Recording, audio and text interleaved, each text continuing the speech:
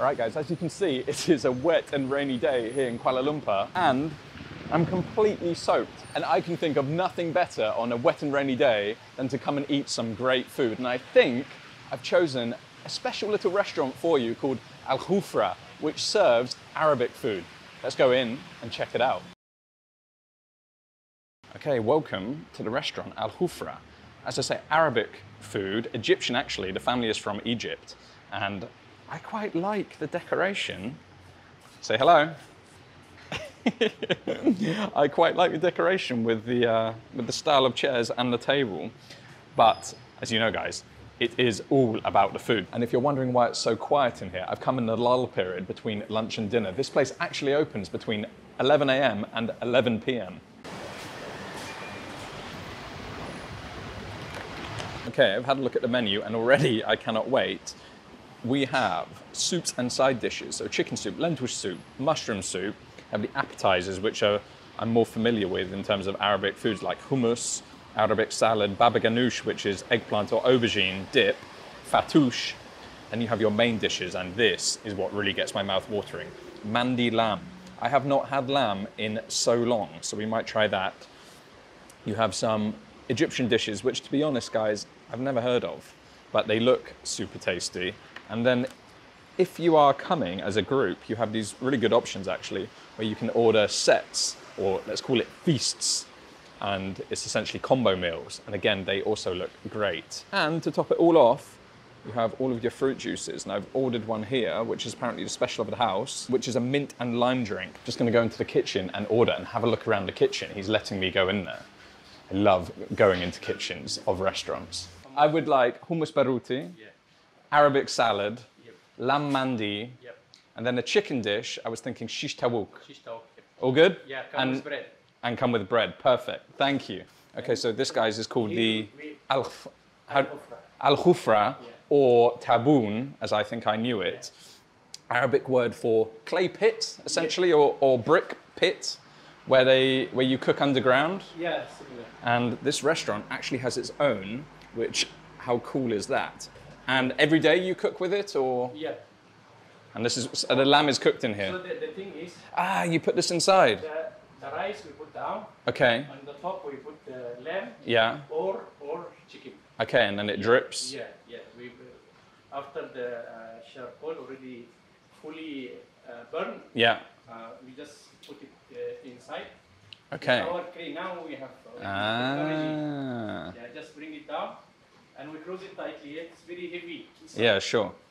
Yeah, we close for 2 hours. 2 hours. Yeah, minimum Okay. close. And then the juices from the meat will drip down onto the rice. That is awesome.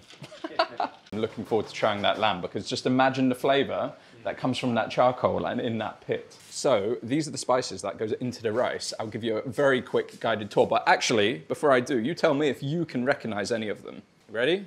Okay, see if I can recognize them. Coriander seed, coriander powder, cumin seed whole, and cumin powder. He says it's very important to have both the whole and the powder. Cinnamon, green cardamom, cloves, little bit of chicken stock for the flavor, and then black pepper whole, and then white pepper ground.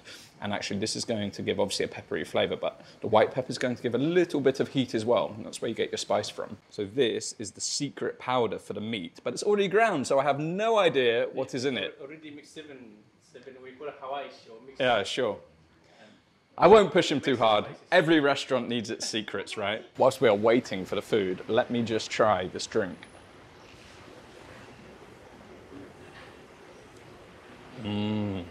Real mint, fresh mint. Straight away you get the mint hit, and then the sourness from the lime comes through.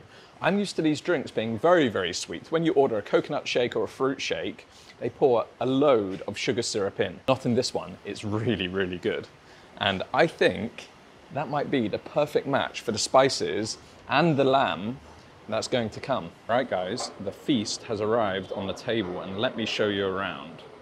I've already destroyed some of it because I've taken the B-roll shot, so apologies for that. But let's start with the shish tawuk, and it is chicken, which has been grilled, and it's got the spices on the outside, as you can see, but it's been charred from being cooked over the grill, and it comes with some long charred peppers, a charred tomato or grilled tomato, some red onion, and a few fries that he's put on the side too, and then garnished with what looks like coriander and raw red onion.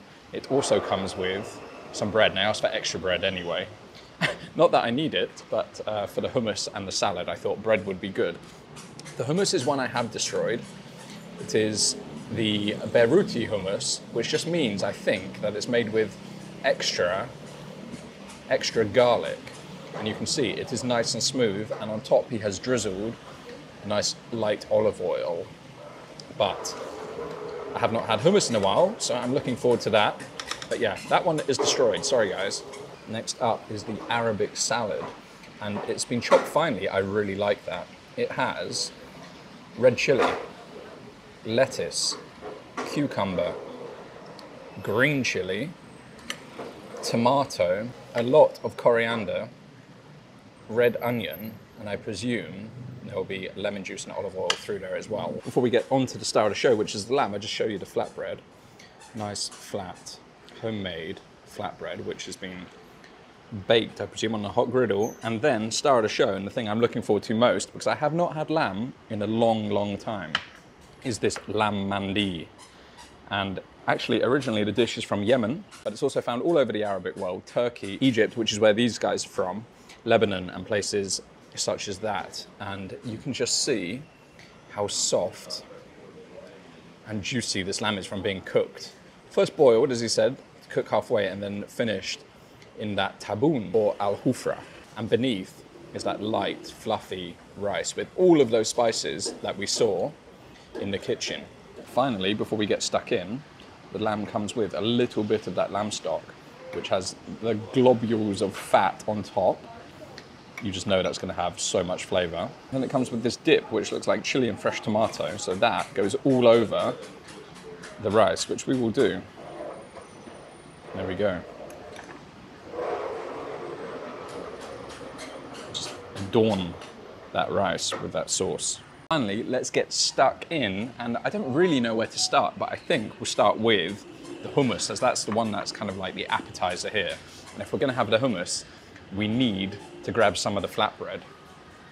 And I tell you, that is one thing I have really missed in Asia. I know this is not, I know this is not bread as I kind of know it in Europe, but I have really missed good bread, and flatbread may just sort that out. You can see, I mean, look at that.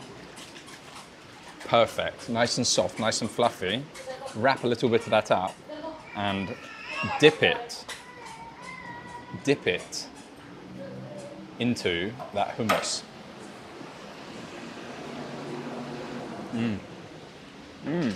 Straight away you get the citrus, the sharpness from the lemon in the hummus. It's smooth, it's not too grainy. Sometimes hummus can be quite grainy, but it's not at all. But that nice rich chickpea flavour, soft, smooth, lemony, just how I like it actually. I love lemony hummus. But this one, there were two types of hummus on the menu, just the normal hummus and the hummus Beruti. And the Beruti is one which is amped up with garlic. This one is the Beruti, which has a ton more garlic in. So again, running through the whole of that hummus is the garlic flavour, and I love it. The bread is light and fluffy, nice flavour. It's probably just made with flour, water and salt, to be honest. No yeast, you can see it's not leavened at all, and it will just be cooked on top of that hot plate. But I don't know, hummus is one of those things, because it's so rich, so savoury, you just want to eat more and more and more. But I know there is a lot of food here, so I can't just munch through the whole hummus and the flatbreads, but one more bite. Okay, next up I think we'll try the chicken shish. Let me just grab a fork. I know actually really should eat with the hands, but just look at the char. I've left it a little bit, and that's kind of the problem with YouTube. You can't eat things at their ultimate best, and when certain food hits the table, it carries on cooking. So it's probably cooled down a bit and maybe slightly carried on cooking too. But you can just see the char on the outside of that chicken where it's been cooked over the charcoal. It would have been cooked on a skewer, I imagine, but they've taken it off the skewer for presentation. But it looks good, and I just love the colour of the dish. Bright green with all of that coriander, then the red pop of the red onion as well. But yeah, let's try it. Oh yeah. You can taste the char, the smokiness on the outside of it. I said it looks like it's been charred on the grill, but that flavour is just put into that meat. And you might be saying, what is the difference between shawarma or kebab and tawuk? I was also thinking the same, so I asked him, and the difference is shawarma doesn't have yogurt and lemon juice in the marinade on the outside. What that does is it actually keeps it, it tenderizes it for a start, but then keeps it moist and adds that layer of, let's say, flavour, because I think it's one of those things that you wouldn't know if it wasn't there, but it adds something to it being there, let's say. The chicken, it's breast, but it is moist, it is tender.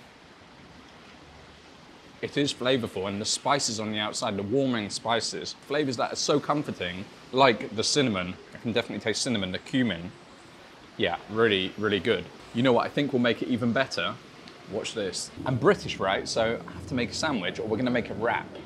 So we've got our flatbread. I'm gonna add a little bit of the hummus on the bottom. A little bit of that chicken, grilled, delicious chicken. Just a touch, a few pieces, okay?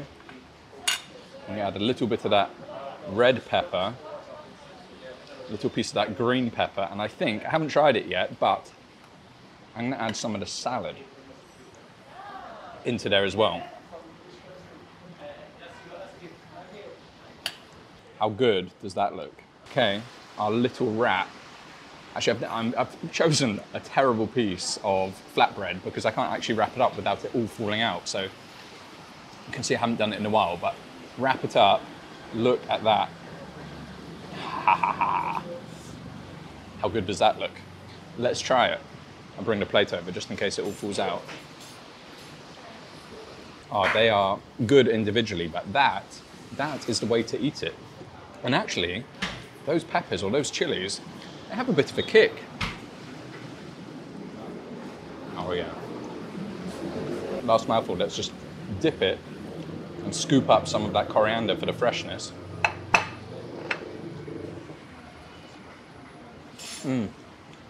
Your best flavors. Okay, I'm going to be taught a way to eat this grilled tomato, which actually, if you're British, grilled tomato normally goes on a fry up in the morning, the British breakfast, but this is the way you do it in Egypt. So a little bit of salt, Just a little bit. just a little bit, little pinch on top. Yeah. Enough? Yeah. Okay. Yeah. And 2 drops of like. Just a little bit of lime. Okay. Okay, enough? Try it. This is going to be the best tomato I've ever had, right? You will enjoy. Thank you. Let's try it.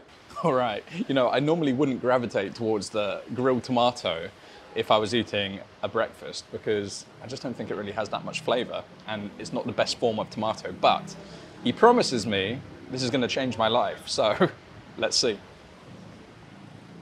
Tomato bursts in your mouth. Of course, watery and juicy, but with that lemon juice and the salt, it's definitely elevated it to the next level. Next time I have an English full breakfast, I'm going to pull the lime out. Quick sip of this lime and mint drink. Oh, so good. And then, since we tried it in the wrap, let's quickly just try this Arabic salad. I've already told you what's in it. Let's give it a taste. Try it on its own. The one thing actually in Asia, I know you can get a lot of vegetables, but actually a lot of dishes, a lot of my favorite dishes don't come with veg or salads on the side. So ordering something like this, I thought would be quite good for me. Freshen it up a little. Very nice, very fresh. Maybe it's the green chilies in the salad, which has a spicy kick. Not the big ones themselves. But yeah, the freshness of the salad, the lemon juice, and then that little bit of a kick. And actually I think the red chilies in here are actually more pepper-like. Nice pepper flavour coming through.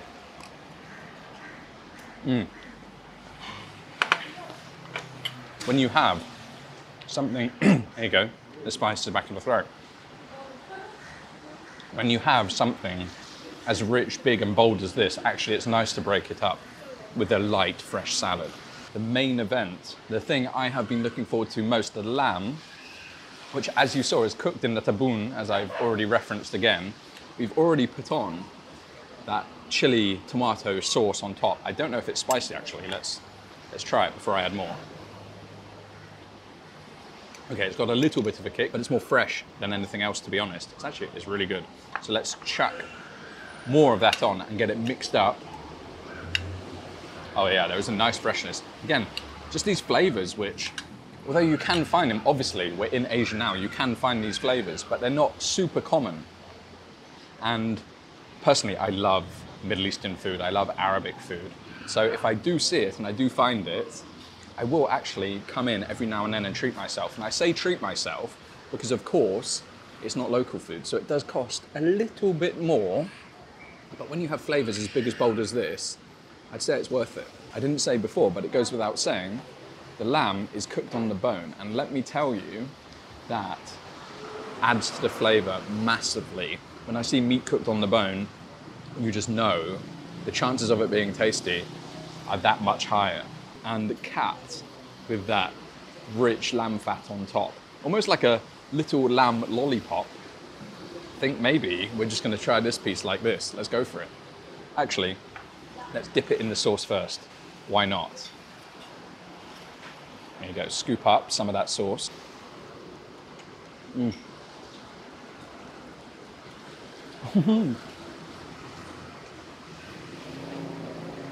I didn't do it very gracefully because I thought I was taking a bit of bone into my mouth, but it just slid off those bones cleanly. It's so soft, it's so tender, and the flavor, the lamb flavor, the richness that you get from lamb.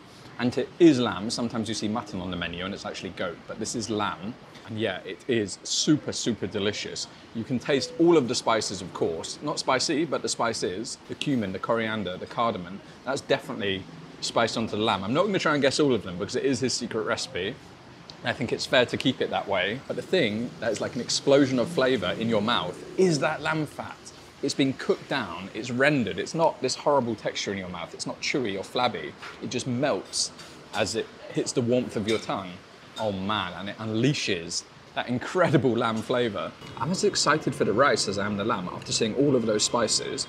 And I said before, just look how light and fluffy that is. Let's try it. Oh yeah. Soft and fragrant, and you get the warming spices coming through.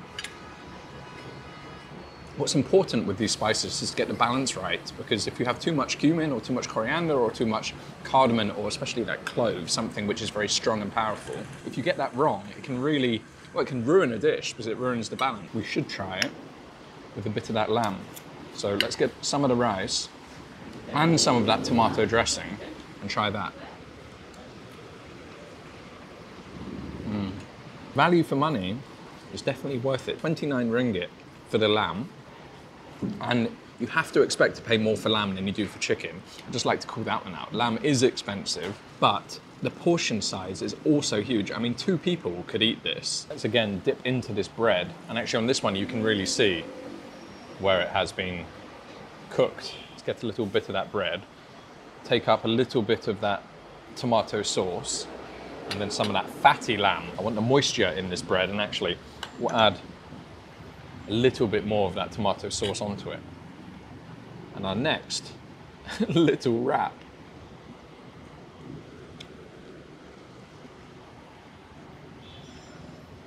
I like the rice. I mean, it is just packed with flavor, but let's face it, I've been in Asia a little while now. I have eaten a lot of rice. There's just something about some good bread which, well, for me, is just making this dish so much better. Absolutely love it. And the chicken is good, the lamb is fantastic, but what I keep going back to, oddly, is the hummus. I said I wasn't going to eat it all, but look at it. It's pretty much, well, it is now, gone. So Moorish. If that wasn't enough, you cannot come to a Middle Eastern or Arabic restaurant without having a dessert. And the dessert of choice, always, kunafa. And that is a traditional Middle Eastern dessert made with spun pastry called katafi. Katafi? Look, I can't pronounce it, So I'm checking. I'm checking with a 9-year-old kid on my pronunciation. What does it come to? Anyway, it's made with the spun pastry called kataifi. It's cooked, soaked in sugar syrup, and then sprinkled with pistachios on top. Inside, you can either have cheese. When I was in Istanbul, I had it with cheese. And let me tell you, I absolutely love this dessert. Just look at this toasty, warm, sweet goodness. And it is sweet, but let me tell you, it is full of deliciousness. And you can just see the little spindles of pastry. Looks like a spider's web or a bird's nest better. It looks like a bird's nest. Let's taste. Oh yeah, it's sweet, it's sticky, slightly crunchy where it's been toasted. It's very, very good. Not too sweet. Sometimes they can be really sweet, but this one is not too sweet at all. And then you get the crunch and the taste of that pistachio on top. Yeah, great dessert. It's homemade. You made it. He made it, he's the chef.